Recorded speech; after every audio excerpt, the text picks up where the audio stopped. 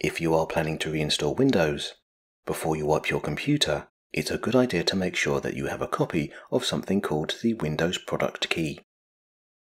While older computers will usually have a copy of their product key glued to the bottom of the computer, modern computers now tend to have their product keys embedded in their firmware.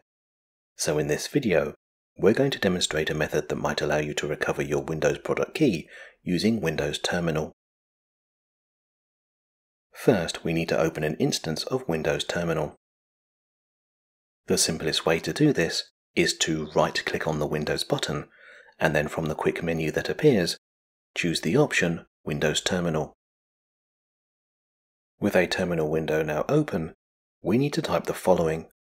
However, please note that the command we're about to use is case sensitive, and you must type exactly what we're about to type.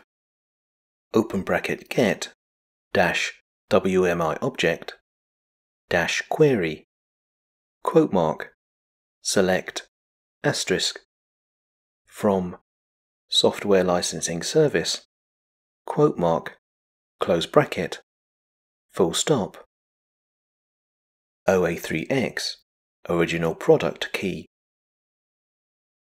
Now if we press enter on our keyboard, the product key for our computer will be displayed. Then once we've made a note of the product key, if we type exit, when we press enter on our keyboard, the terminal window will close.